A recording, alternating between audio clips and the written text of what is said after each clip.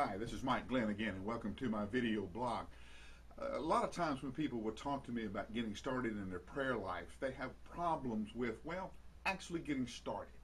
They're so confused about how I do this or what do I do about that. Do I stand up, sit down? Do I do it early in the morning or do I do it late at night? And they get so confused about all of those details that, well, they never get started. So the purpose of this video blog is to help you get started. Now, today's lesson is very simple. Here's what I want you to do. I want you to find the place and the time that you think would be best for you to pray. Then, every day for the next week, I want you to show up at that place at that time. That's it. Find the place, find the time, show up every day at that place. That's it. Now, I know you want to get all into the deep theology of prayer, but let's not start there. Let's not overwhelm ourselves. Let's just do the fundamental, the basics. And the basic is showing up.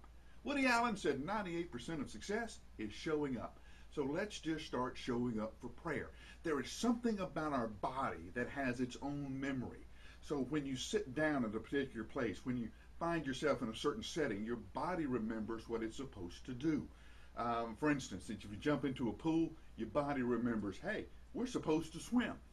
Same thing goes with prayer. I want you to find a place and a time so when you go there and you sit down and you get comfortable, your body will remember, hey, we've come here to pray. You see, this is a chair in my office, and I love this chair. This is a great chair, and it's a chair that I come to when I want to spend some significant time with Christ. It's away from all the other places where I do work. It's a very comfortable place where I have lots of conversations, and it's a very special place to me.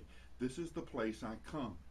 So my body knows when I sit down here and I open the Bible, I'm getting ready to do some prayer. I'm getting ready for some conversation with Christ, and I begin to focus all of my attention on that coming conversation without me having to think about it.